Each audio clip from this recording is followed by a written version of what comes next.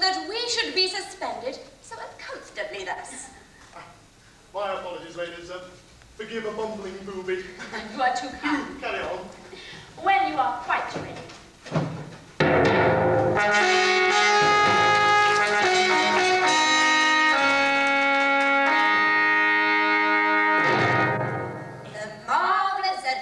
And tribulations of that legendary Westphalian hero, Candide, of Thunder 10 Trump. In Westphalia, in the castle of Baron Thunder 10 Trump, there lived 4 young children, all of them very happy, because they knew that they were living in the best of all possible castles, in the best of all possible countries, in the best of all possible worlds. The happiest of them all was a noble youth, Candide. Though merely a bastard cousin, he was graciously permitted to wear the best second-hand clothes and to fly the 3rd best baronial falcon. And so, for Candide, life itself was happiness indeed.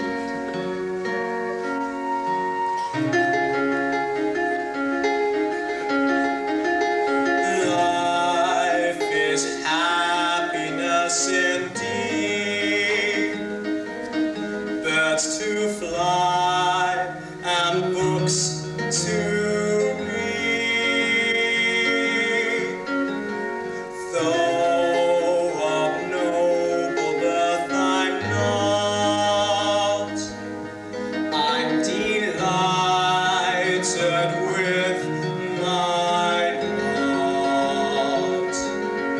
Though I've no distinctive features and I've no official mother, I love all my fellow creatures and the creatures love each other. Thank you. Thank you. The next happiest of them all was probably the serving maid, Paquette.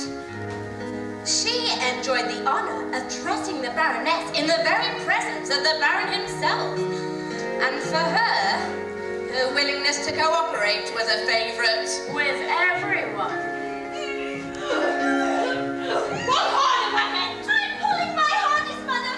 Maybe if you could breathe in a little. You stupid child! My dear, perhaps when Paquette has finished here, she may come along to the stables and have me grace my riding boots. Oh, yes, sir. Willingly, sir. Anything you say, sir. Don't forget grace my child. Yes, sir. Touch Paquette!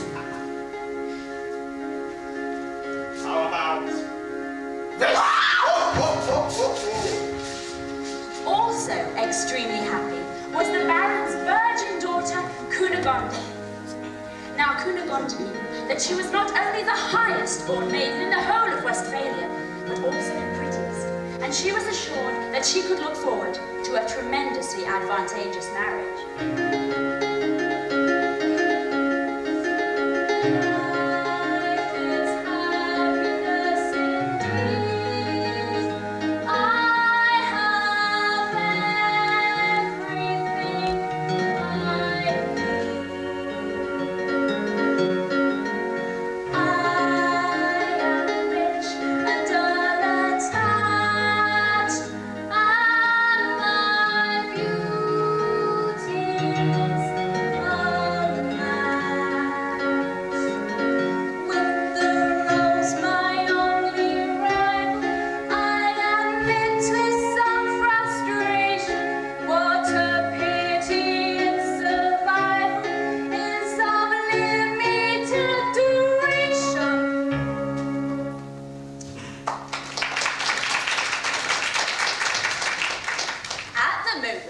The least happiest of the 4, though still happy, was the Baron's younger son, Maximilian. Now, Maximilian, being the handsomest youth in all Westphalia, was naturally, and very sincerely, devoted to his own immaculate person.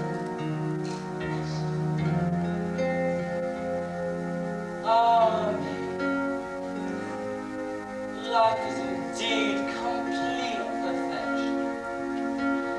And I, without question, am the finest example divine craftsmanship. So full of grace and without blemish. Every note perfection. Would you care to hear it? An ode to perfection, or maximally.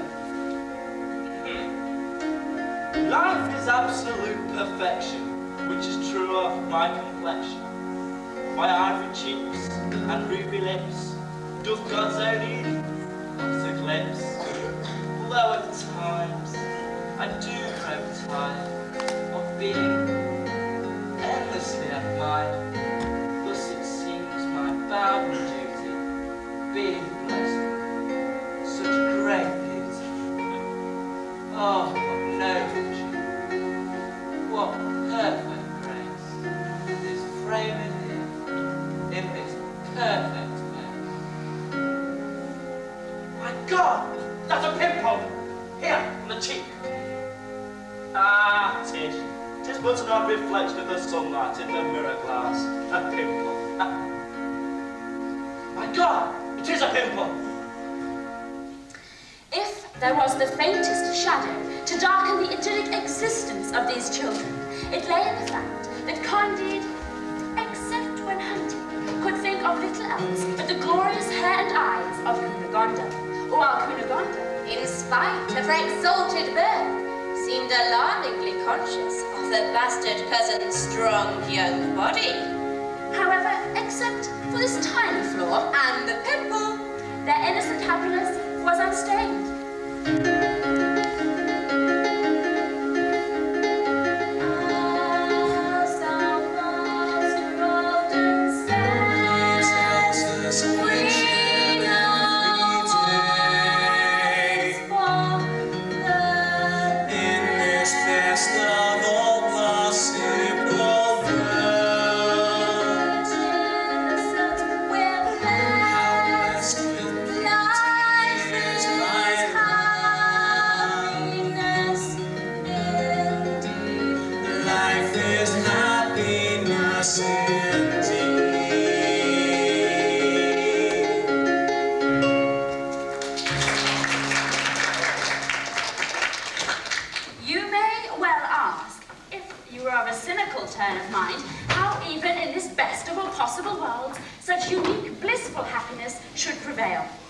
The answer is simple.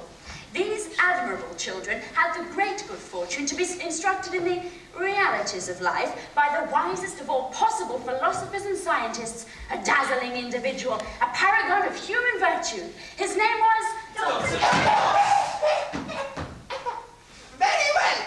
Let us review yesterday's lesson. Paragraph, where were we? Oh, sir. Paragraph 2. Indeed, paragraph 2.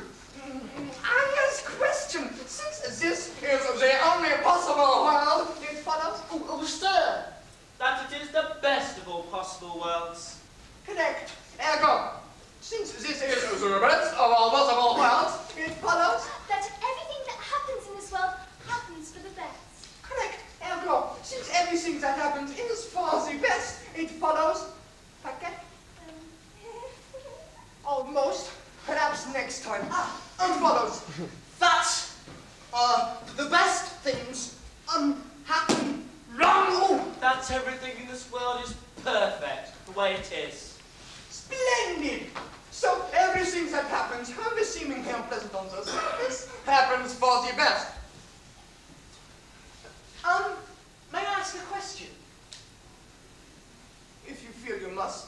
Well, what about war? Surely no war can be for the best. Yes, war. It is wrong to see war as a curse. It is in fact a blessing. When cannons blast, both rich and poor by danger are united. War, in fact, improves relations and brings together the commoner and the noble. Ergo, for the best. Any further questions? No? Good. It's time for Mademoiselle Paquette's lesson in advanced physics. Off, off. Shall we proceed where the lesson ended yesterday? Yes, sir. Like to walk?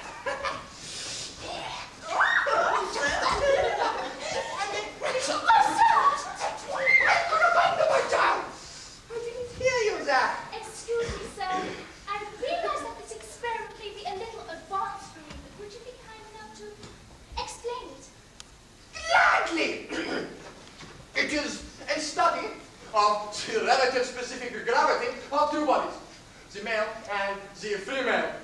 If the partners stand with their bodies erect, so, their arms, so, their lips connected, so, it will be observed that the female body, its relative specific gravity law, tends to fall backwards, so, the male body falling in a symmetrical curve, thus forming, amongst other things, the most natural and complementary juxtaposition of the male and female bodies. I see, sir. Thank you. Thank you, sir. Simple child. Shall we proceed somewhere else?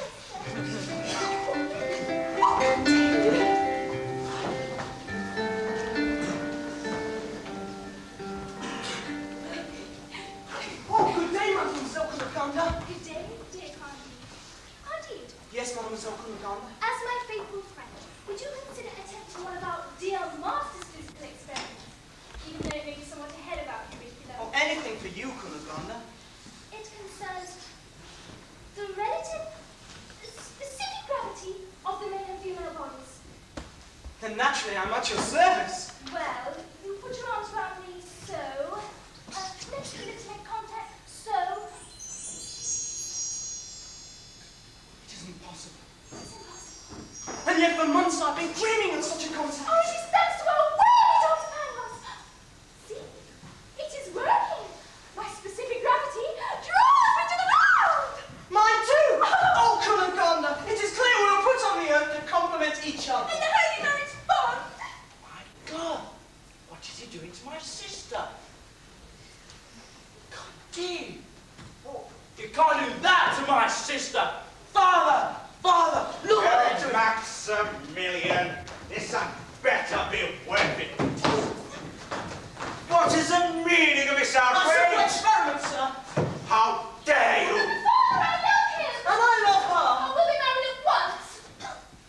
Married? Married? My daughter? Brilliant bastard. Curses on the day when my Christian charity bid me give asylum to the offspring of my sluttish sister. Out! Out. Out! But sir! Out, I say! Dare to set foot in Westphalia again, and you'll be strung from the highest gibbet. The honour of our family is restored. And as for you, you evil wretch, it will be a long time before any suitors dare cast amorous eyes on your unstained earth. And in saying this, she took a great pair of shears and cut off Cunegonde's beautiful flaxen hair. Oh, poor Cunegonde and poor Candide, cast out never to see the beautiful Cunegonde again.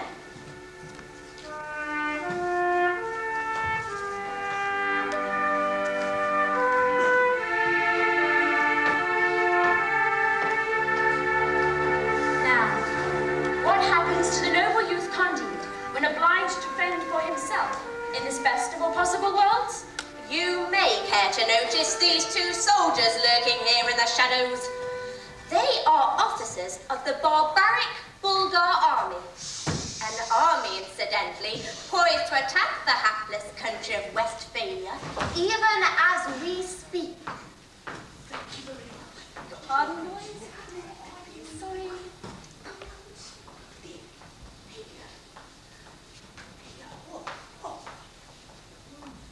Healthy looking you. But the right eye too. Good day, young man. Alas, it is hardly a good day for me, sirs. I am half dead from hunger and thirst. Indeed, were it better that I was dead, for I have nothing left now to live for. Well, that's easy taken care of. You're hungry and thirsty, of course. Yes, come with us and we'll treat you to the largest breakfast that money can buy. You will? Oh, this is indeed a good will. Oh, I knew that Dr. Pangloss couldn't have been mistaken. Well, what human beings for if not tell their brothers in distress? Oh. Here, drink. Oh. A toast. A toast to the health. To the health. To the health of Frederick, the great king of the Bulgars. Yes, to his health. That's it. What, the Bulgars? You want to buzz that king's house out with him? But I'm a Westphalian. Oh. But even so, your glory will be assured in the forthcoming battle. To the wall. Even as they spoke, the vicious Bulgars were swarming across the Westphalian border, slaughtering and ravishing the populace, surging closer, even closer to the doomed castle of Thunder 10 Tronk. Almighty God, most merciful, tender and forgiving, I pray that you, in your infinite mercy, will destroy the Haven Bulgar invaders before our most precious brick of my castle be toppled. Oh dear Lord, my gowns, my jewels, my beautiful shoes, what is to become of them? And me? Almighty God, was blessed me with the incomparable gift of great beauty. See to it that whatever holocaust occurs, my figures might escape disfigurement. For my admirer's sake, of course. They say that the Bulgar army are beasts and barbarians and leave a trail of ravishment and destruction in their wake. They say their regiments are 1,000 strong. Dear Lord! Paquette, run and fetch my castle. Oh, and Paquette, watch out for the Bulgars. Yes, madam. Oh, dear Lord, send my beloved Candide back to me. Surely he and only he can save me from this dreadful fate of ravishment. Prayers, even in the best of all possible worlds, are not always answered. And at the height of the battle, the vicious Bulgars, their swords flashing, burst into the chapel.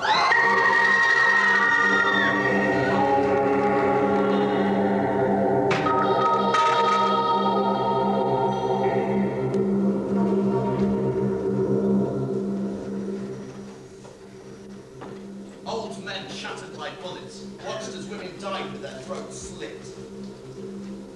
Babes and bleeding breasts. Young women with their stomachs torn out after satisfying the needs of several war heroes. Others so badly burned, they begged them, lives to be brought to an end.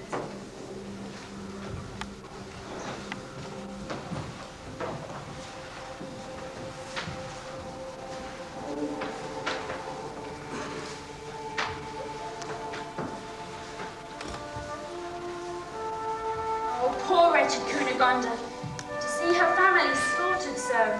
And what crueler fate awaits her? I'll tell you. Cunegonde's beauty and innocence so beguiled the 97 members of the Bulgar army that they resolved to keep her and save her from ravishment until Westphalia had truly fallen. And so we find Cunegonde unceremoniously dumped in a musty prison cell. Oh, what lamentations were heard from the miserable Cunegonde now. Oh, me! Oh, wretchedness has befallen me! Must you continually wail so loudly? The other prisoners can't sleep. Madame, I'm sure if such horrors had befallen you, you would weep, sir. Sadly no. I am the one who by all blows and buffets of this world so scarred. I am long past weeping. But I have lost everything! Wrong again. From where I stand, you have everything. I am the one who's lost everything. Put your gown. Those jewels. Those must be rubies. They must be. And that necklace. They must be pearls. I suppose so. And with such beauty, mademoiselle, you do yourself wrong. For I will give to be in your shoes. Sing blessed in all things. And yet, tomorrow, all will be worthless! Shh! You'll bring down the god. It must truly be something terrible. What is it? What does tomorrow bring that brings such ruin unto the perfect creature as yourself? Oh, if you knew! And for all fine gowns, rubies and pearls in this world, you would not want to be in my place. I might give it a try. So tell me. Tomorrow dawn,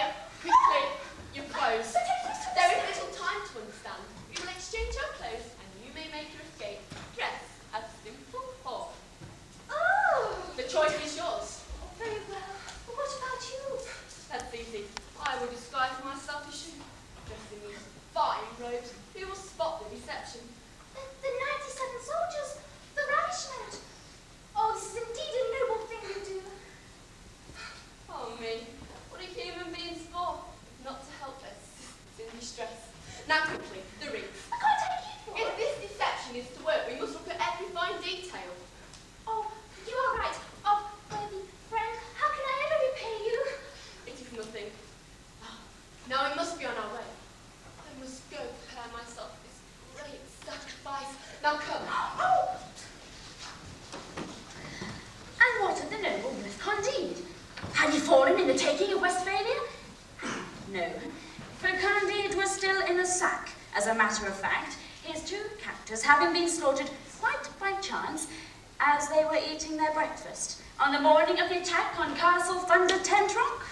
Eventually, he was liberated from the sack by a band of strolling actors who, as luck would have it, needed a youth to play the female parts.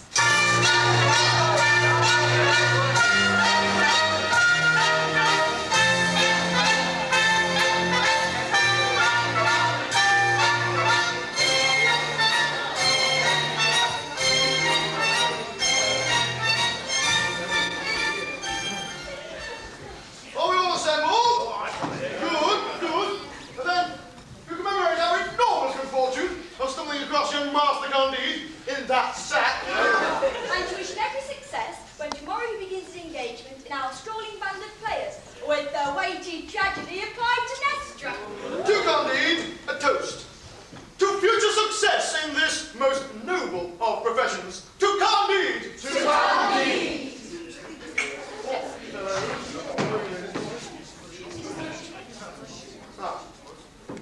What, ho, good fellow? Feast yourself, for all we have tonight is yours to share. Egads, boy, you look as miserable as Job himself. Well, I'm not. But, well, frankly, sir, Spit it out, lad! Spit it out! acted in my life, sir. I don't know the first thing about it. There seems to be an extraordinary amount of words to take down. I'm sure I haven't the skill to present them in good lights. Poppycock! Most actors have to start somewhere, this is true. A few of us are born great. But the words, they're a jumble in my head. Words? Tish! Words are merely secondary. It is the attitude that is of primary importance, and the tone. But most importantly of all, are the volume! In tragedy, Candide, we adopt a tragic device. A low and mournful wail. A low and mournful wail. Oh. And if all else fails, simply shout, boy, with the loudest you can.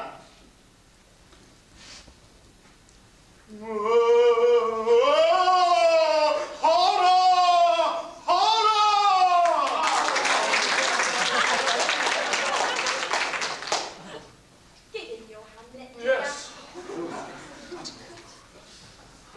Hamlet. Oh!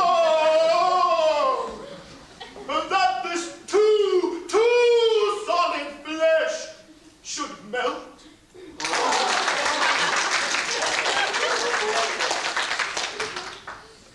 And then, of course, there is always Lear. No! Blow a wind, crack your cheeks.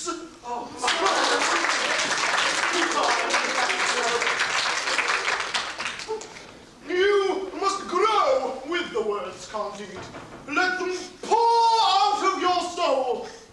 And worry not, should they come up all at odds, for the audience will not care, so long as they are moved, transfixed by your attitude. Your attitude, Candide, will speak volumes, volumes, not words, for they are mere fripperies. Cheer up, Candide. You'll soon get the hang of it. But I'm to play a female. But that is the way, Candide. And with such grace, why whose fair features alone match many a maiden that I know. And then the hairpiece and the gown. Why, Candide, many a listy man would change his roving guide to glimpse at such a graceful countenance. Did I not know with my own eyes? I, for one, would subtly ask for the delicate hand. And I too, Candide, were I not happily wed, would dote as fondly on you as my own. Be of good cheer, Candide, for tomorrow you will be magnificent. And you'll say so. Yes. But the night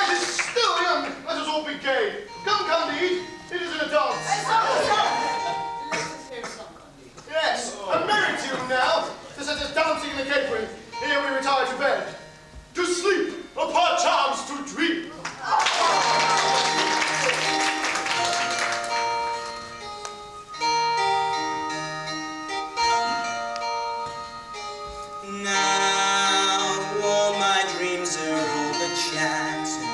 I have no will to carry on. I've lost the only love that mattered. Dark are my days since Candide has gone. Lonely nights with starless sky. I must find her ere I die. What need have I for earthly treasures? Cold, empty, all a worthless stone. These trinkets are a poor man's pleasures. If man has to live his life alone, ever searching, where is she? Candide, pray for me. Once we had dreams and laughed together. Now dreams are tossed and blown away. Now my beloved's gone forever, and I will mourn her till my dying day. Silent sorrow, oh Candide, life was happiness indeed.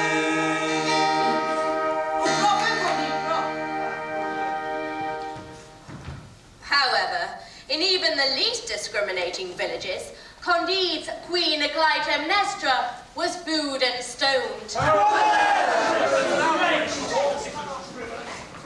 And so they abandoned him in a small coastal village where, for a short period of time, Candide took up employment as a general dog's body on a rather dilapidated merchant sea vessel. Cunegonde, in all this time, had taken up equally dubious employment as a serving wench at a tavern of ill repute.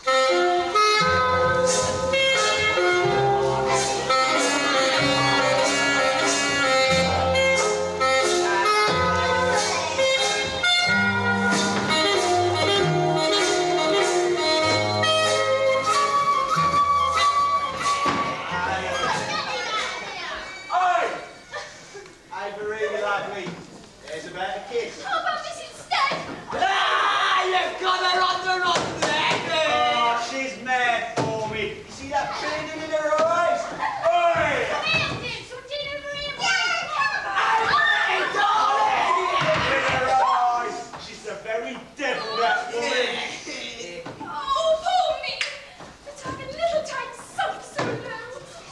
Perhaps I would have fared better if I'd have stayed and faced the 97th Bulgar army. At least they would have allowed my dignity. Oh, but this is all so wretched. Where is my beloved Candide? Surely he would set out to find me. What if he were to see me like this?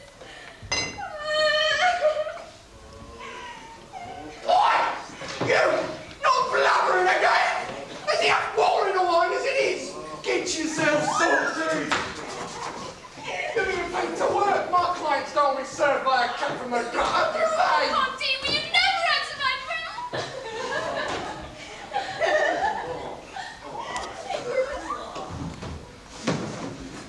Service! Is there no one to serve? What? Shift your ass, there's some good paying customers.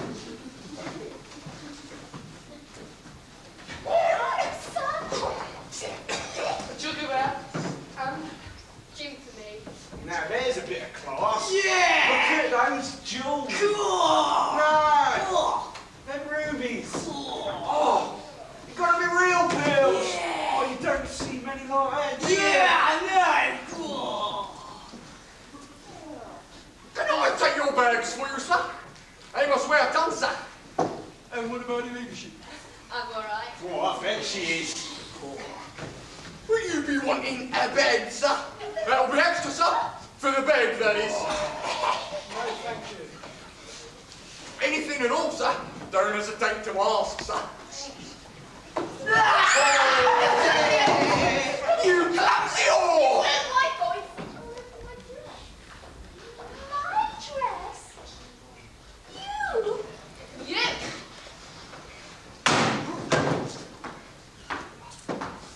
These are all my jewels. My gowns. And your kind lady, sir, is no more than a common whore full of butter. So now it's norm, is it? Well, just remember what this all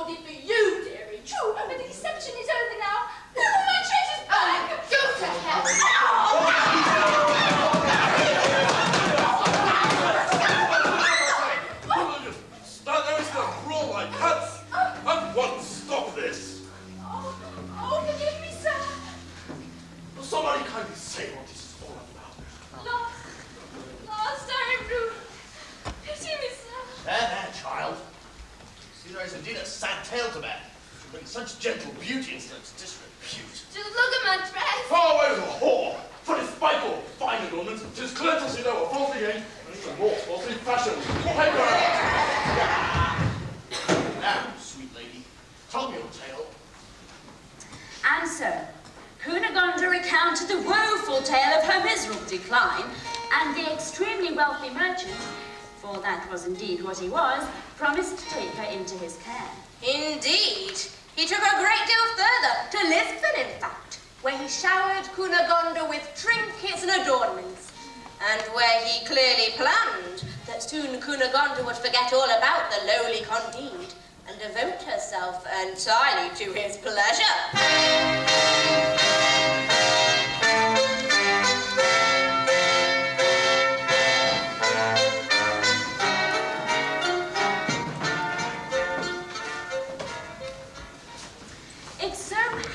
That at this time, a volcano near Lisbon fulfilled its natural function by erupting. And it was on this very day that Candide was washed up more dead than alive onto the shores of a fishing village at the very heart of the earthquake.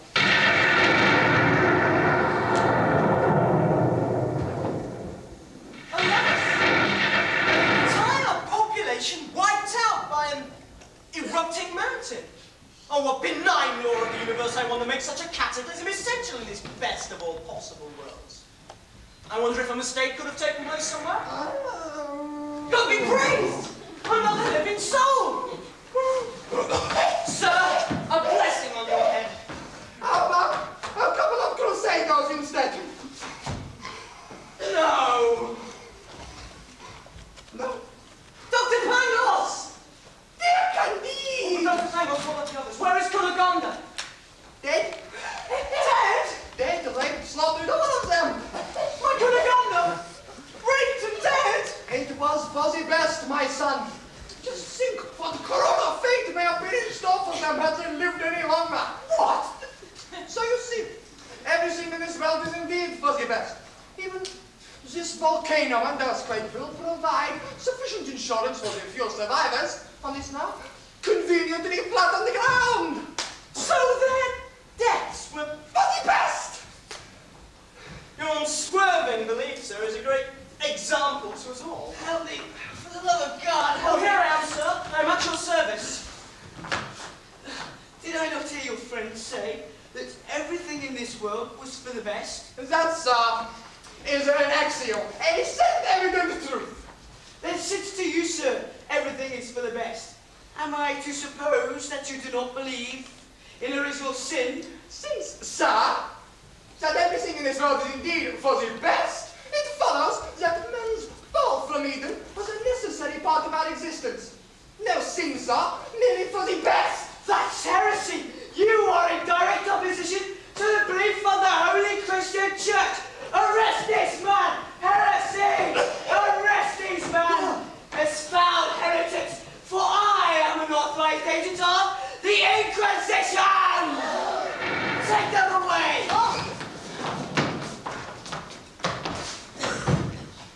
Almighty God, I thank you for granting me this day the privilege to root out and expose another 2 loathsome minions of the devil, making this week's total 18.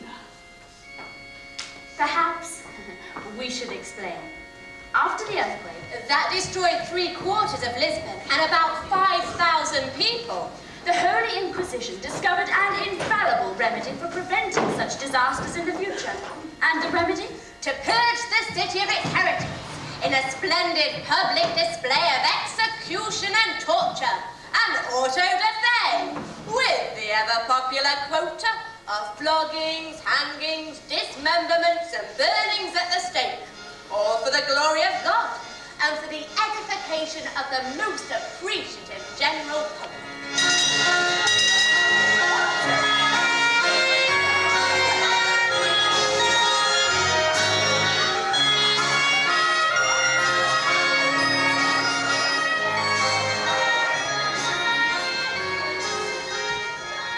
Pray make way for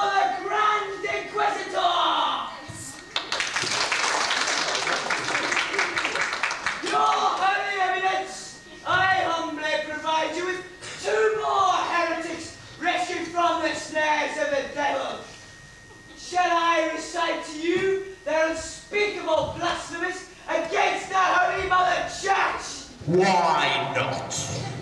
This man, this decaying limb of Satan, denied the existence of original sin! Oh! Hang him. Yes! And what about him? What did he do?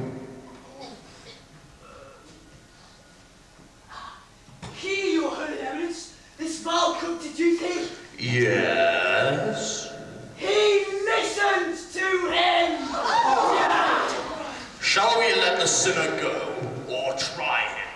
Try him! Very well, trial. Is the culprit innocent or guilty? Guilty! Shall we burn this vile transgressor? Yes, sir!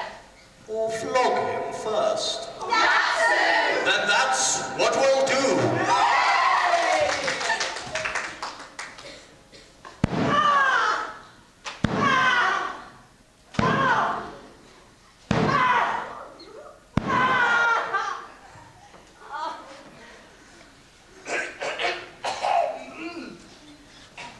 Ladies and gentlemen, one final word in praise of the universal laws of science. Please, Dr. Pangloss, no more! God, in his infinite wisdom, made it possible for us to create zero. What is a rope for, if not to create a noose? And glory be to the greatest of philosophers, what is a noose for, if not to...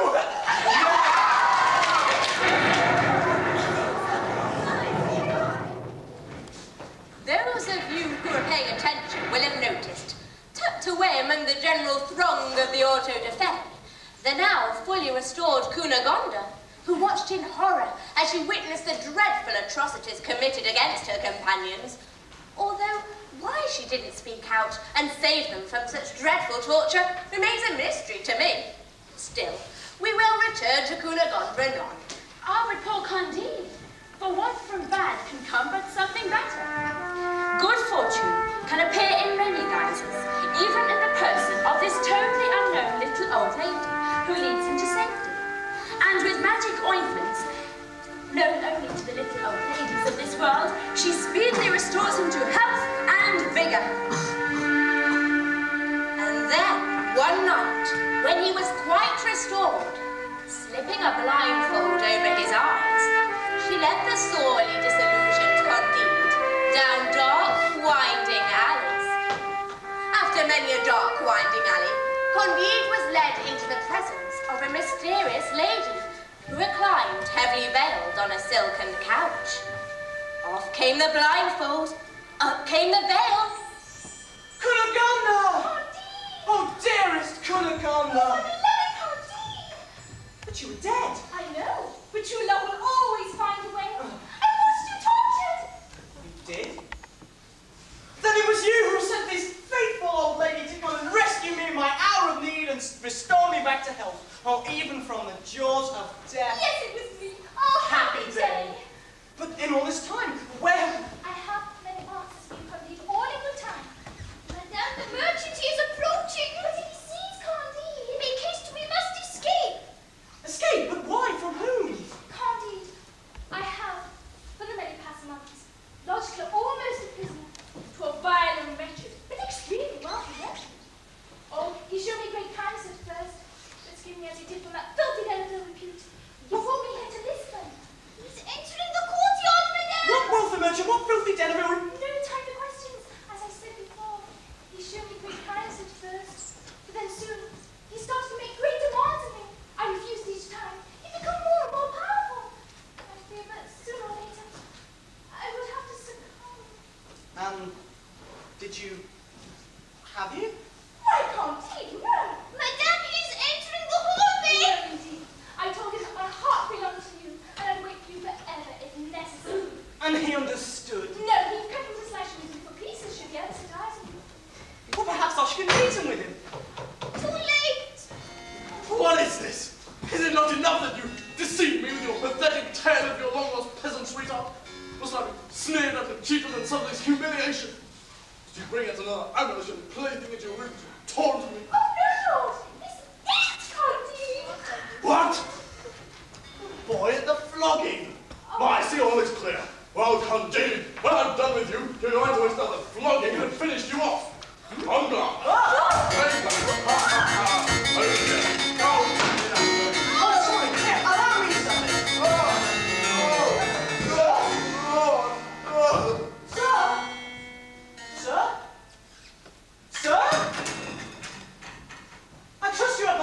yourself. Sir! Sir! I killed a fellow human being! I have nothing but love in my heart. Do not reproach yourself, Candide. It is well timed, for I do not feel I could have resisted an advances any longer. And now I am free at last! Madame, may I respectfully remind you that having killed the richest merchant in the entire country, if we are caught here as we are now with his corpse, none of us will be free for much longer. Oh, wise old lady. But what should we do? Flee! Flee? To Cadiz. Cadiz? There are 2 horses in the stables. Painful though it will be for me with only 1 buttock, I shall ride behind my horse. You, young man, fish the jewels, the trinkets of the safe. Praise be to God that my lady Seducer was a man of great wealth and property. Would I have been that lucky? Hurry! And now we flee, whilst we still have the advantage of the creek of the north. Excuse me, madame, but did I hear you say only 1 buttock? A time may come, young man, when I will please your ears with the tale of my many calamities. But that time is not now. We flee to the stables.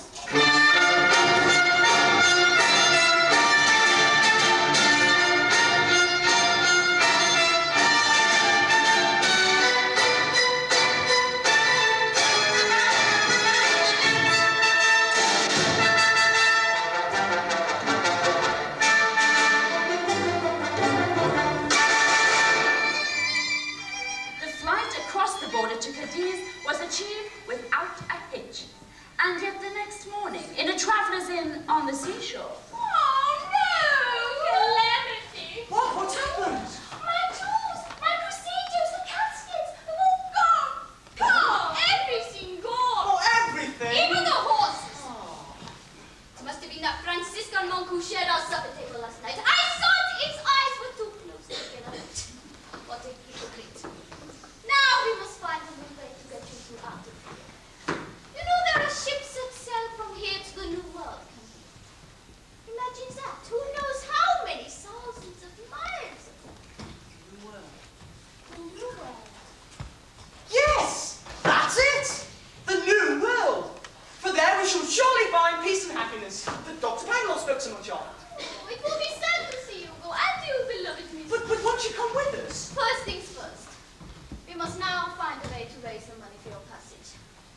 And I think I have an idea. Tell me, Candide, can you play a clarinet? I think so. Then we must start to raise the money. Play. Yo, little sailor boys.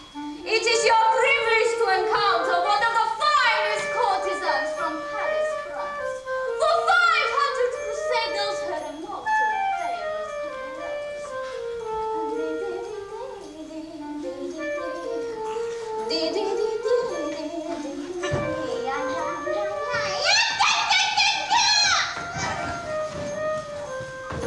What a load of pestilence.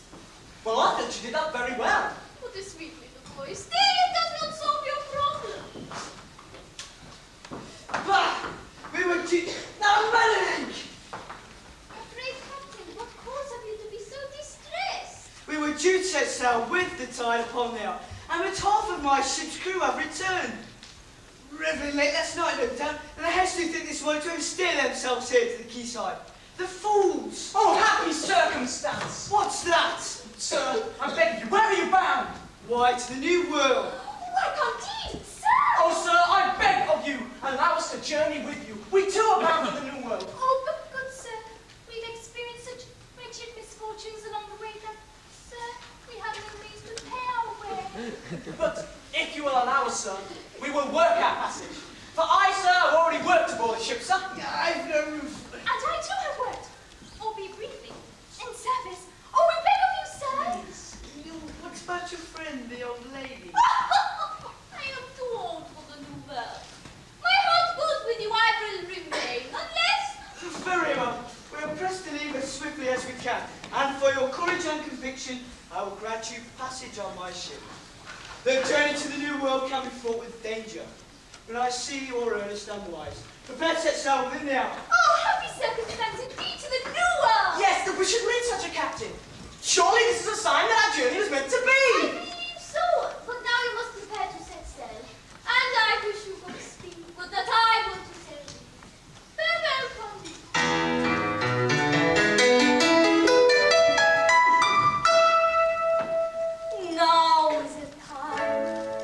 has come for leaving. Bid farewell and go dreaming. Our hearts are sorely grieving. Soon you must be on your way. To the young, fear is a stranger, and your journey may be far, fraught with misery and danger.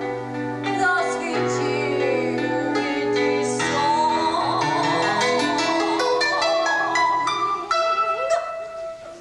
Though our hearts they journey with you, and the tears stay alive. Hope is all we have to give you as we wave our last goodbye. May the world bring you treasures, all the joys you feel you need. Don't forget life's simple pleasures. Don't forget your friends' company. May the wind blow behind you as you search for the Let us pray that soon you find you safe at last in the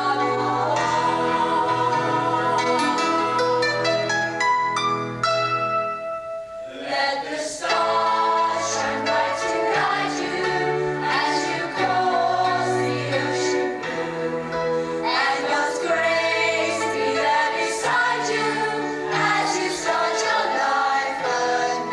Everybody, let the stars shine bright to guide you as you cross the ocean blue, and God's grace be there beside you as you start your life anew. One last time. Let the stars shine bright to guide you as you cross the ocean blue, and God's grace be there beside you as you start your life anew. As you start your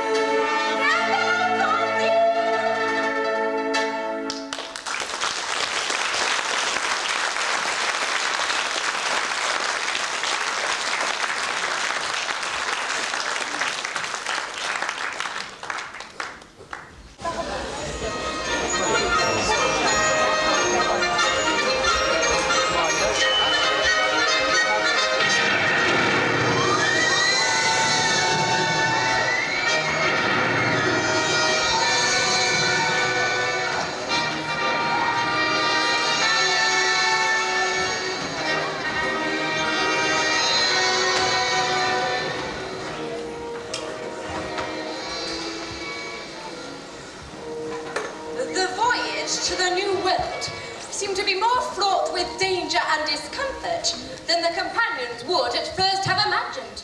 After many days of torrential rain, thunderous storms and tempest-tossed seas, it was little wonder that their faith in their dear master's philosophy was somewhat shaken. Candide, however, summoned what little optimism he had left in his soul to observe that at least the prevailing winds would speed their journey to the New World. If they were not all drowned first. Dearest Cunegonde! Dearest Candide! Just think, in a few days we'll be sighting the New World, where I know we will find peace and happiness. The Doctor Pangloss spoke so much of. Oh, I knew him, sir!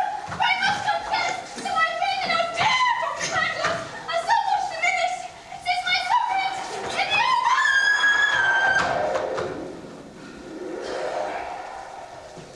Oh, you see, Cunegonde, we must never lose hope. The storm has died. Momentarily. Oh, remember that dear old lady? She wouldn't want us to lose faith so quickly. Yes, that dear old lady. What of her? Why, old lady, can it be? Candide! But I thought you'd resign yourself to stay behind. There. You gave us such a rousing farewell. I thought we'd never see you again. Oh, that, yes, I do enjoy rousing song, don't you? Oh, happy circumstance. Oh, happy indeed. Mademoiselle Cunegonde, what is this? Why so miserable? Indeed, I think that the ravages of your many adventures are beginning to take their toll.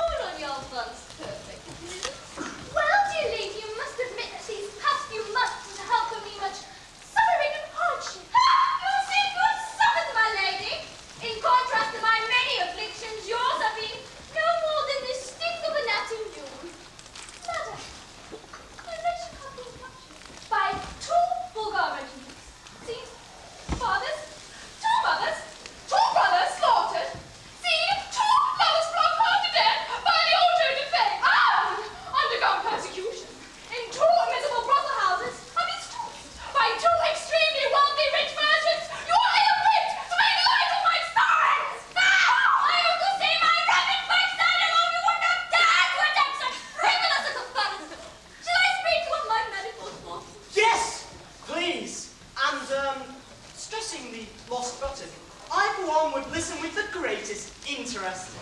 And sympathy. Very well. I shall proceed to set your hair on end. I need music. Music of much verve to accompany my parents. You think of me as a serving maid at the lowest point. Wrong! I am in fact the daughter of the highest born nobleman of all the Russias, the Princess Wonderful Rodno-Gubernia. What beauty, what light! What flashing eyes, what sinuous form, what breasts! No surprise that even my hand was requested in marriage by that most noble and eligible classical art. But then,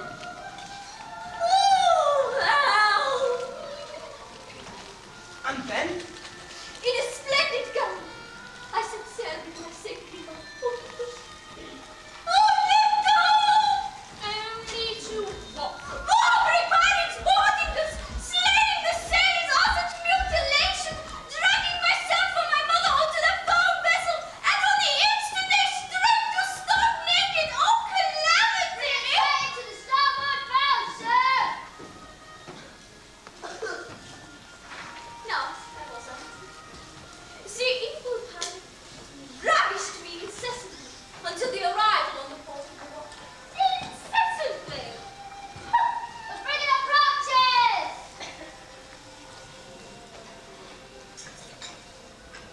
Yes? That was a new trifle to what lay. In Morocco, civil war was raging, and on landing, my safety mother was seized by two moons. One seized her arms, another her legs, and in their eagerness to carry her off, they went different ways and accidentally tore her to pieces. And she saw her, I swooned.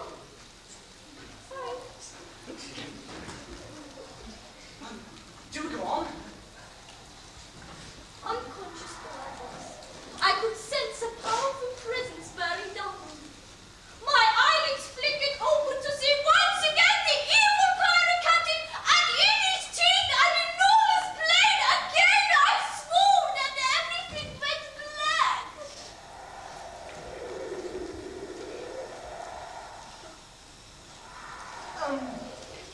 Excuse me, madame.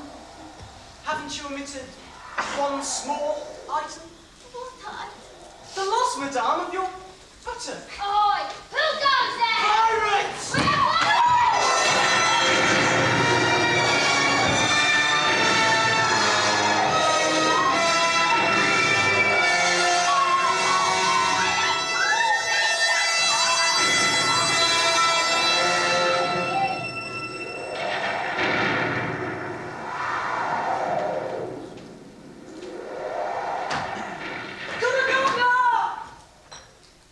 Again! Oh, is there no end? Must men always ravish, massacre, slaughter? Must they fulfill their divine purpose to be tyrants, cheats, cutthroats, rapists, hypocrites, executioners, and murderers? Have sparrowhawks not always slaughtered the pigeons that come their way? Why should what applies to sparrowhawks not apply to men? Well, surely man was created by God as his image on earth. His image? Maybe this is his image.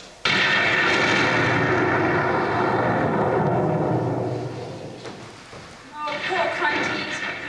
Once again, his misfortunes find him washed up more dead than alive onto the shores of a sleepy fishing village. However, he is discovered by two delightful sisters and gradually revived. Though all is not quite as it seems, for these charming sisters, although graced with immense beauty and kindness, have sadly not been blessed, unlike my sister and I, with the immeasurable gift of speech. Indeed. So, to the sleepy fishing village.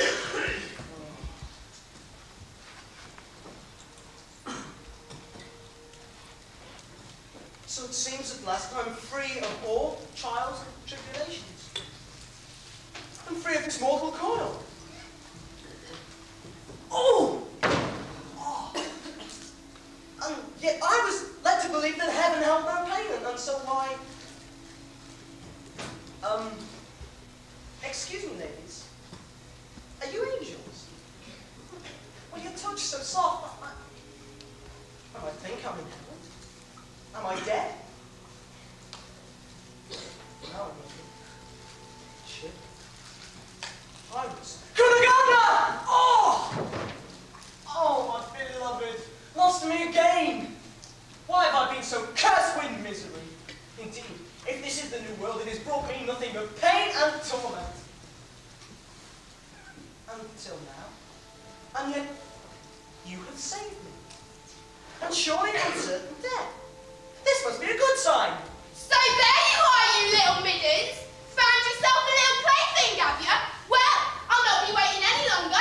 It's best to get to the market early today if we are to get the best price for you. Oh, so now you refuse me, do you? You've got a nerve. I'll give you one chance. Or do you want me to make your mind up with a good whipping? Move! I beg of you, madame. Do not harm them. They have shown me nothing but kindness and concern and saved me from almost certain death. And who are you to tell a mother what she can and can't do to her own daughters, eh? You mind out the way. No, madame, I won't have this. Oh, you won't, will you? Well, perhaps you'll have this. No! Now you two, come on. If I'm to sell you today and for a good price, then we must make haste. Now move! Sell? Why, I do believe that beast intends to sell those two innocent young maidens. I must act. I must go to the market and save them as they saved me. And so to the slave market.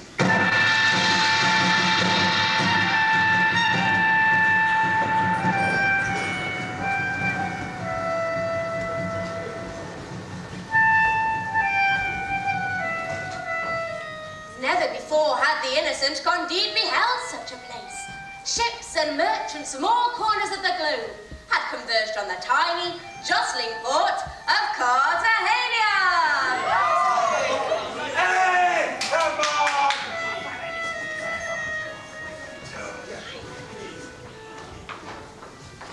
And each ship bore a cargo more exotic than the first.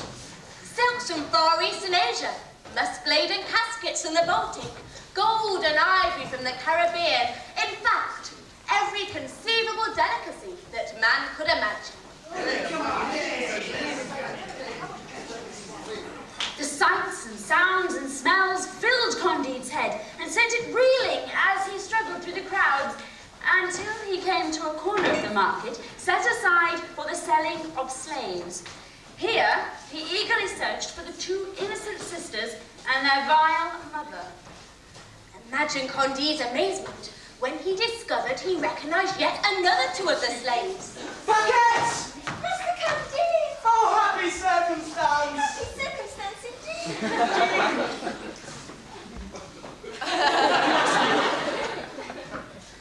Yes. Maximilian? Dearest gospel, But you were dead. that was a long time ago. So I see. And now you're a slave. Yes. And you're a female slave. Yes.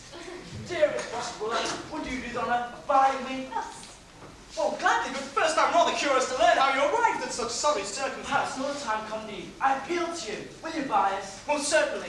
But first I must rescue the two most innocent and blameless of sisters who saved me from near death itself. I tell you to let go. You let go. And stop sniveling. And there they are. Good, sir. How much for these four unfortunates? 4,000 piastres. Four? Oh, calamity. Well, I have but 2,000 piastres to my Then name. must buy the kit to myself. We will endeavour to steal the two maidens. Steal? We do wish to rescue the two maidens, then steal we must. There's a monastery close by. We could but reach that. We can effect a disguise until it's safe to leave. The kit's now, let's sit in our state. I have a plan. What are you wrong with? Good, sir. I have but 2,000 piastres to my name. And being so, these two slaves will meet my purpose. Done. Oh, no, sir. I won't be bothered. I won't be taken into slavery. Oh, how cruel. Come back! Hey! And so to the monastery.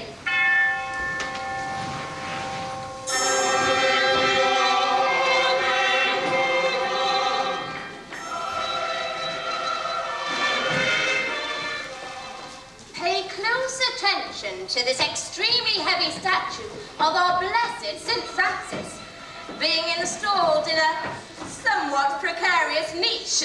You'll hear more about that later.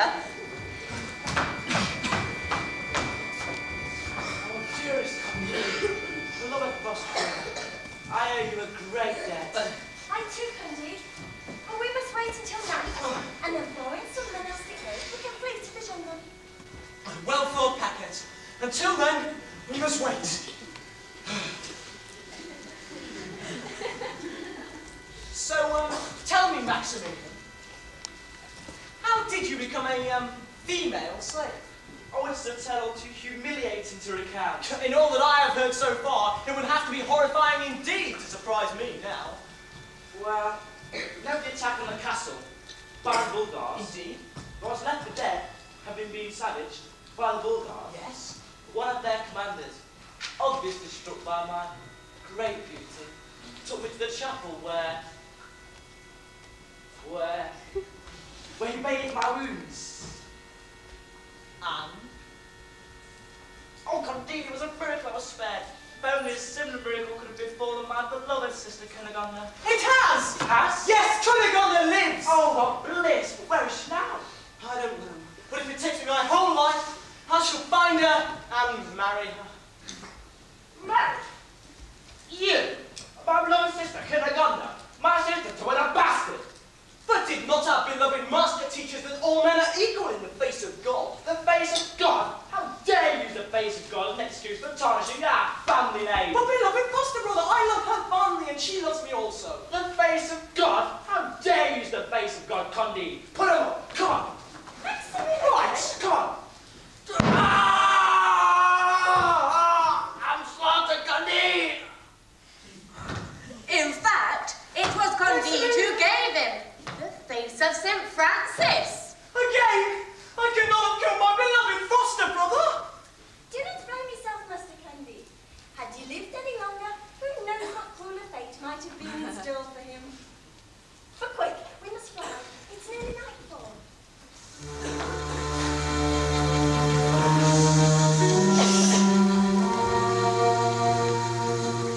And so, that night, 4 shadowy figures crept all but silently across the border.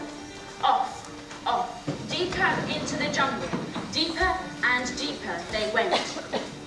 Penetrating the thick undergrowth, forced at times to drag their now weary bodies along dank, marshy ground, emerging once more into the open.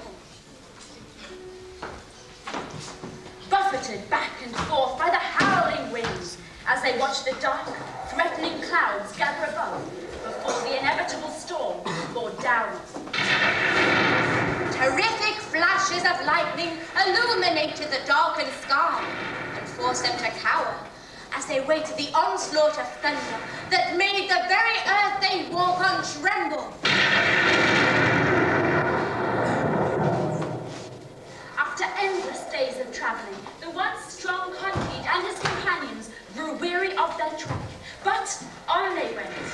Along winding, twisting tracks, passing through gullies and gorges, until they stumbled upon the secret and legendary country of El Dorado, where, inconceivably, everything is for the best. In El Dorado, all the inhabitants are gentle, wise, and articulate. So are the animals, even the sheep. And if you don't believe me, listen.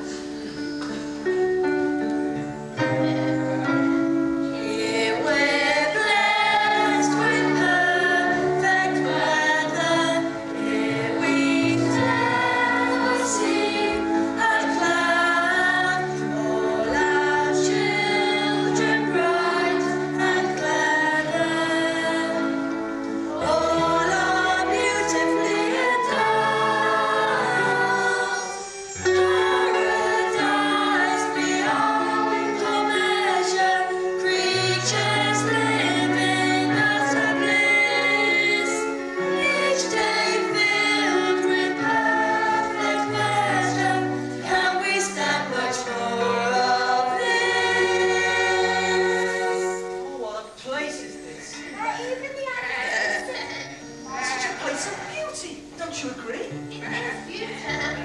You spoke. Of course. If mere animals can speak in such a land as this, then why not you two, who have for years had to endure the misery of silence? This is indeed paradise. Yes, indeed. But I haven't seen or heard of any place on any maps at all. This must be the legendary city of Eldorado. Cool. Is even the pebbles said it was priceless, Jules? I have read it in a book once, but never. Never. Well, we should someday stumble across it so high. Oh, this is just chatter. It's like, no, you business, and no, I can fill you after all. You've waited so long to speak. You must have a great many things to say. Though clearly sister not as much as you. I insist. You go first. How foolish. Now I forgot what I had to say. An indication no doubt how valuable your comments would have been. I dare say, sister. Perhaps the sheep will tell us where we are. Oh, sir, we've already said. Tell me, if you will, what strange land is this that seems so idyllic and graces you with the gift of speech? You're in Eldorado. Surely you've heard of it. What did we say? You're not from around here then. Oh, look, everyone, strangers. We don't visitors. We don't get many visitors. And those who do venture here never stay for long. But it's such a place of beauty and harmony. If you like that sort of thing. To tell you the truth, after 1,000 years or so, all the peace and harmony and tranquility can become a little tiresome. My dear sheep, how fortunate you are to live in a place that is free of all the cares and woes that are found in the world. Why, your days must be filled with endless pleasure. Once we've counted all the flowers, there is little else to do. So we sit and count the hours, then we count the minutes too. Every stream is crystal clear, in a cow's give golden cream. Lord, I must get out of here. If we don't, we soon I'll scream. Oh, Packet, here is paradise at last. Everyone's so wise, even the sheep. Candide gazed in awe at the immense wealth of gold and jewels that seemed to form the very earth itself. Paquette could also scarce believe the beauty and splendor she witnessed. The two sisters, however, had now begun to quite regret their newfound gift of speech, for they discovered it merely gave them the opportunity to air their grievances that had been for so long trapped in blissful silence. And I was the one that had to do all of the work. You never would call that work. I put my fingers to the bone and simply because you were too lazy. Lazy? Ha! Who did most of the housework and got fish? If you knew how much I hated fish. It wasn't my fault we lived by the sea, sister. Fish was all we could get. Nor mine. If you hadn't squandered what little money we had on yourself. That's a lie! Dave! Yet. Oh, Packet, I can never be truly happy here, for I lack the one thing that I most truly desire. Mademoiselle Cunegonde. Oh, Packet, if we stay here, we'll simply become like everybody else. Whereas if we load just one or two of these most affable sheep with gold and riches, we'll be as rich as kings. Nothing more to worry about. And I might even find my Cunegonde. For I've seen now that though men dream of such beauty and riches as are here in the legendary city of Eldorado, to have such wealth, and yet to be without love, makes man the poorest of the poor. Paquette, we must leave. Farewell, land of peace and order, where all pain and woe is past. Life awaits across the border. Au revoir, farewell, goodbye, and bye.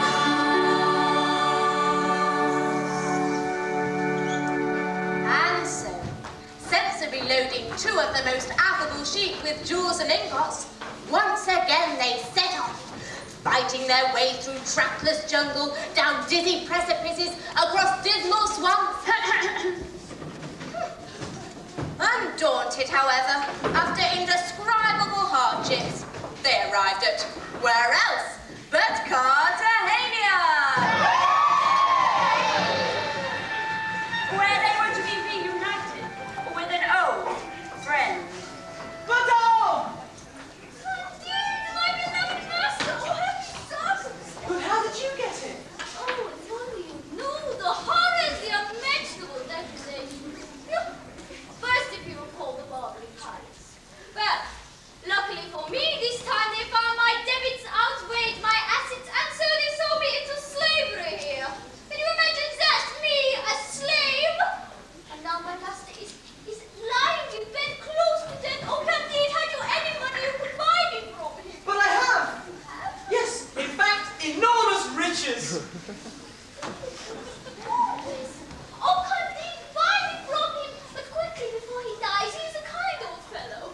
Well, of course, but first, where are the others? Any news of Cunegonde? Is she here with you? Sadly, no. Then where might I find her? Please, tell me. Sad to say the pirates took her also. Oh, no! Oh, yes, but you'll be amazed to hear of her good fortunes. For the ship sank and everyone was drowned. Oh, no! My Cunegonde! Dead! Again! Not entirely. For the wily Cunegonde made herself a raft and managed to escape the sinking ship. Oh, thank heavens. And so where is she now? They say she floated back to the shores of Westphalia. Westphalia. Then we must go to Westphalia on the instant. Oh, soon, Cunegonde, we will be reunited again. We set sail at once. But how? Excuse me for noticing, Candide, but your sheep look particularly overladen with rubies and ingots of gold. Perhaps we may be able to pay. Luck is with you, fair youth.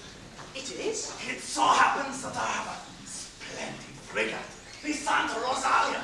It's bound for the shores of Westphalia, set sail an hour from now. Oh, no! Oh, yes, and while you and your companions refresh yourselves as honored guests of my country, you shall see that this charming animal is safely stolen on board immediately. Oh, thank you, sir, but the sheep are timid and accustomed to our company. I think it would be better if we... for the ship, sir. Candide, a bag of gold quickly. I must buy myself out of slavery, but I will return, and we shall set sail for Westphalia. Farewell. Farewell.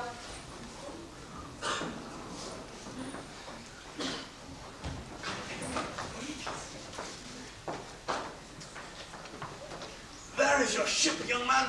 A more noble craft could not be found in the whole of Cartagena. You will need, of course, to... Oh, it's quite a way out, isn't it? Hey, don't let that bother you. You will need, of course, to borrow my personal skiff to take you out. Oh, and the sheep? Oh, they're taken care of. They wait you on board the Santa Rosa. Oh, sir. Here, at least allow me to pay you, as a token of my gratitude. No, it is at the very least... No, here. Oh, dear. All the money I had was loaded on the sheep. How stupid! How unfortunate. How sad he died just before I got to him. Oh, man, we have saved ourselves a bag of gold, and I am no longer a slave. My one remaining bag of gold. How fortunate. Here, sir, take it. I insist. Very well, I am most grateful. No, it is I who should be most grateful to you, sir, for the skin and for the passage back to Westphalia. But now, we must be off. Farewell!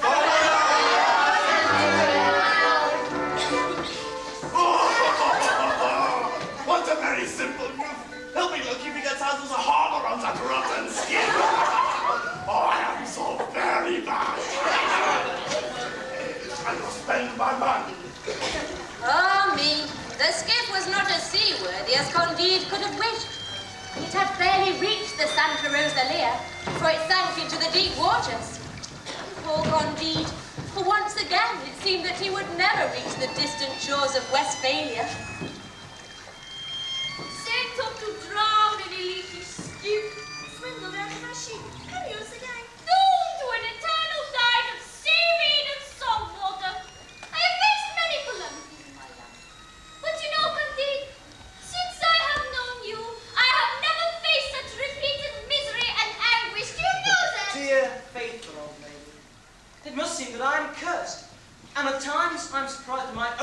capacity for suffering.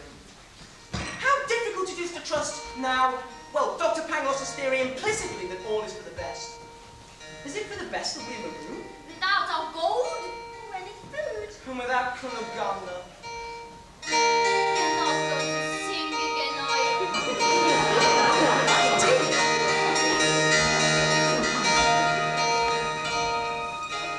For shame I should be left so blind, left drifting on an endless sea.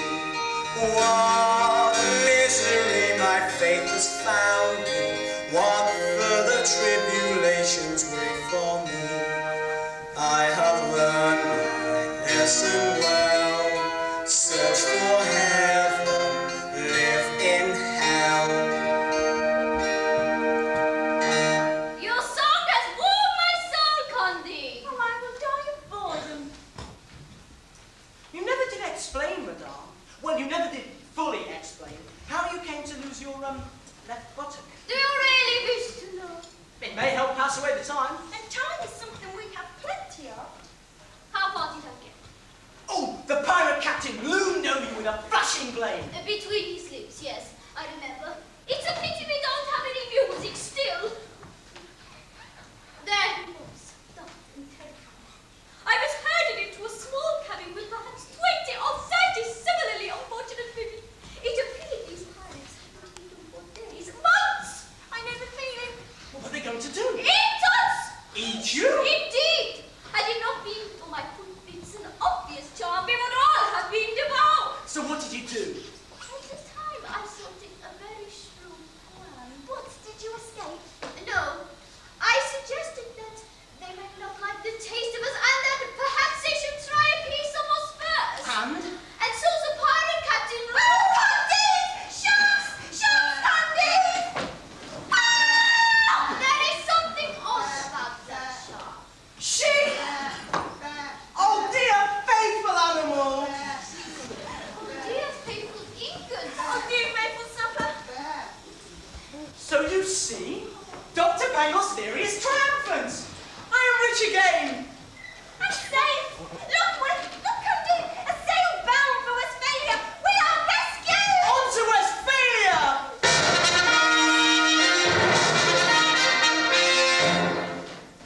Such was the elation of Candide that it came as no surprise to him when the captain of the vessel demanded payment for the long journey back home.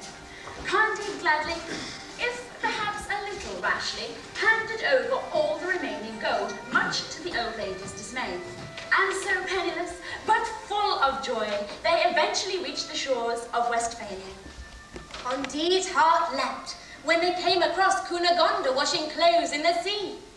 But even in the best of all possible worlds, even Candide could not have foreseen the change that had come about the once beautiful Cunegonde. At last, after endless misery and torment, I found the one true happiness of the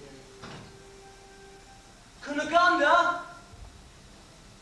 Oh, my beloved! Cunegonde!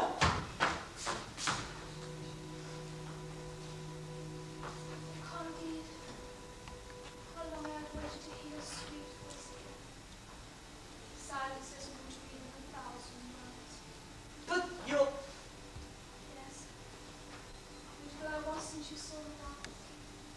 Alas, the badges of time of my many misfortunes have stripped me of such beauty. Oh, Candide, then did not let me strip me of your love also. But I've sailed the world in search of your love. And I know now, despite appearances, I found it at last. Candide, my love. And you, dear old lady, would have thought we'd meet again in such happy circumstance after our deal with the Barbary pirates. Who indeed, and how fortunate for you that love has indeed blinded Candide to your now less than exquisite charms. Even so, mistress. A cat, safe and well.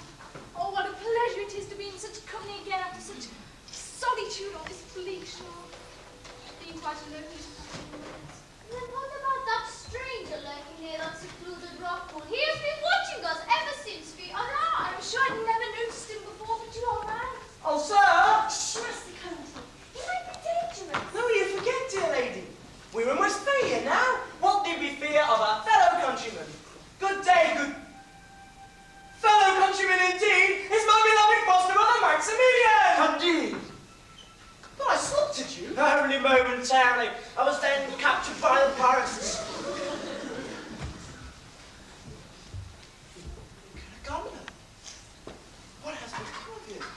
Maximilian, my search is at an end.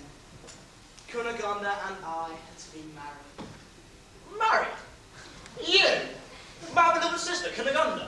Indeed. My sister to wed a bastard? I would not tolerate such a demeaning act on her part. What? My sister will marry no one but a baron of the empire. Oh, beloved brother, I'm begging you, please! Never! Why must you be so stubborn? Do I not deserve your favour? I freed you from eternal servitude, and you repay me with this. What, brother? Has a salt sea made us all lose our reason? Look at your sister Cunegonde. We found her than a washerwoman scrubbing with her bare hands in the sea. She is ugly, and Candide has the goodness to marry her. Why must you stand in their way? Never shall it be said that I allowed my family name to be tarnished by such despicable infamy. Your family name, you pompous ass! I would kill you all over again if I let my anger have its way! Candide! You can kill me all you like, but you would not marry my sister as long as I live. Ah! Salt! Oh, not dead again! I have done us all a great service. To think, had he lived any longer, who knows what greater suffering may have befallen us all. And so, once again, only this time to the delight of the assembled company, the pompous Maximilian was slaughtered, and Candide was free to wed Cunegonde. After an altogether brief period of mourning, their spirits left, and yet it was Paquette who first speculated on the perils that the uncertain future may bring. So what do we do now without a penny to our name? And without food, Paquette is right. What will become of us? We will die of boredom on this desolate shore. You must admit, Master Candide, that even now you are reunited with your sweetheart. The future indeed looks bleak. The future? You wish the future so? Oh, yes. Then it is so. It is? Many years ago, when I was fleeing from my first encounter with the savage Barbary pirates, there was talk of the wisest man in the world who lived in a cave nearby. There is no problem, they claim, which I cannot unearth. Come, let us seek him out. Let us ask him. Let us start a better life based on a better philosophy than the one which has guided us hitherto. A new philosophy. Why not? And yet, I don't see what's wrong with the old philosophy that has reunited us again. Frankly, it is bunkum. What is the use of such a philosophy that condones hardship, misery, and corruption, and then dismisses them as necessary and all for the best? Believe me, I, for one, would welcome a change. And so, for the last time, the companions journeyed high into the mountains of Westphalia to encounter the wisest man in the world, and to seek, they hoped, for better philosophy to guide them onward.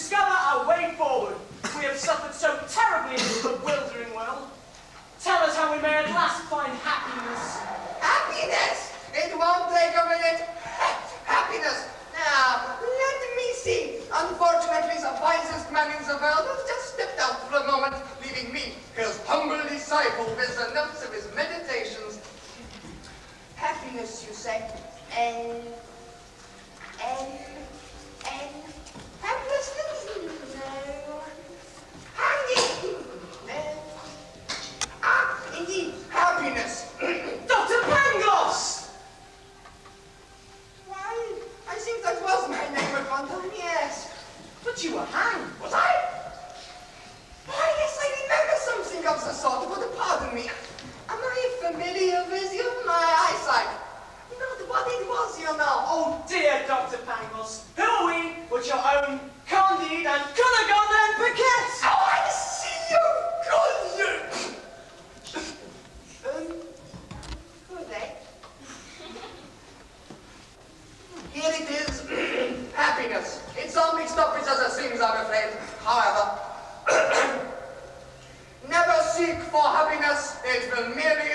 seeker.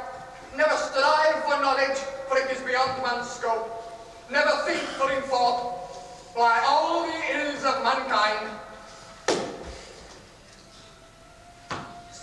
And now, if you'll excuse me, I'm behind with my meditations and I find this part the trickiest. But sir!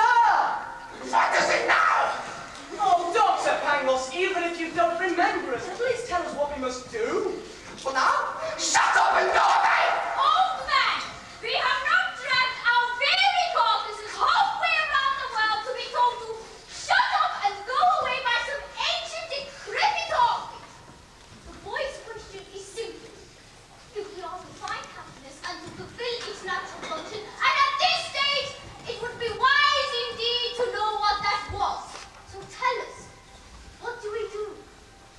I am so sick of this world and its petty philosophies. We don't want to hear it anymore. In short, we want the truth. Very well. Very well. I will share with you some final words of wisdom to help guide you to a more pure and honest future. Please, Dr. Pangloss, no more riddles. No, no more riddles, Candide. The truth. Candide and Cunegonde must wed. They have proved beyond doubt that there is meaning in this meaningless world. Candide's quest for happiness is at an end. Cunegonde. Now that's more like And the future? Ah, the future! Is it here? No, I don't think so. It is for you to forge your own future, Candide, with your own bare hands if need be. Put aside the tracts and treaties of the countless politicians and philosophers.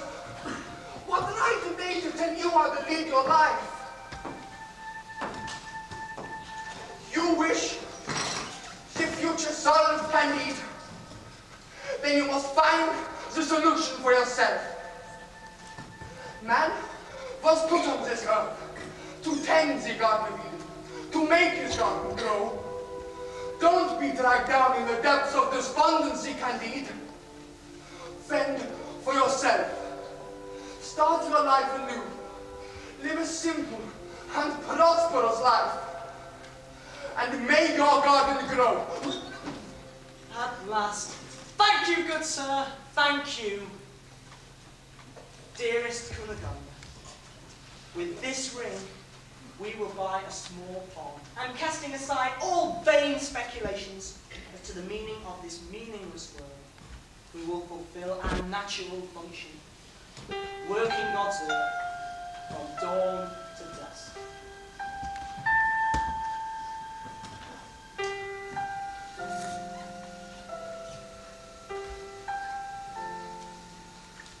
So at last we found the truth.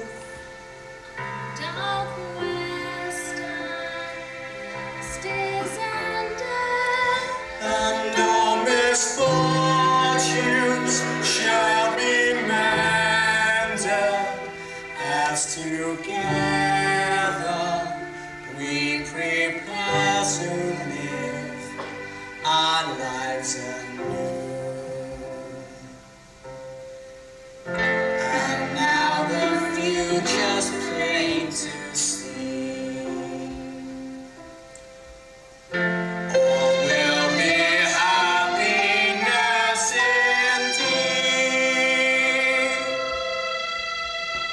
And so, our friends, having purchased a handsome cow and several chickens from an honest local peasant, set out with Paquette and the old lady to start a new life, based at last on the only philosophy that could give them certain asylum from the miseries of the world.